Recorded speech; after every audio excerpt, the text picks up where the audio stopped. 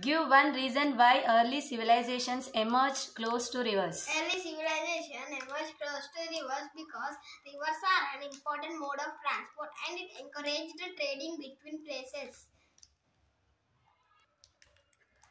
Gurupreet is reading about an early civilization that came up between two rivers in Asia. Which civilization is she reading about? Gurmeet is reading about an Mesopotamian civilization. Write some features of an civilization.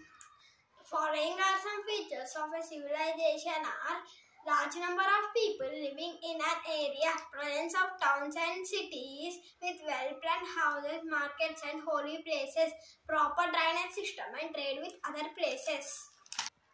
Write a note about the people of the Indus Valley civilization. In the beginning of the Indus Valley civilization, several cities, towns and villages emerged on the banks of river Indus much before Christ was born. This together formed a Indus Valley civilization. It had many important cities. The two most important cities are Harappa and Mohenjo-daro. The two most important cities were Harappa and Mohenjo-daro. The people were adept builders. This civilization was known for its well-planned houses and the civilization was known for its well-planned cities and proper drainage system.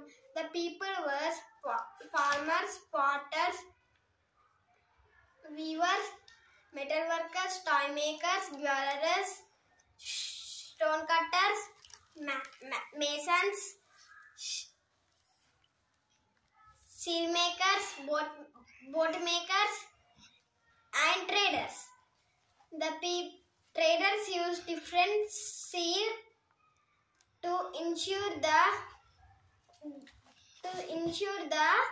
quality of the goods being traded.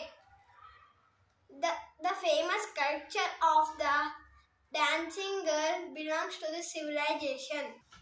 Why do you think a good drainage system is important for a well-planned city? A good drainage system helps drain the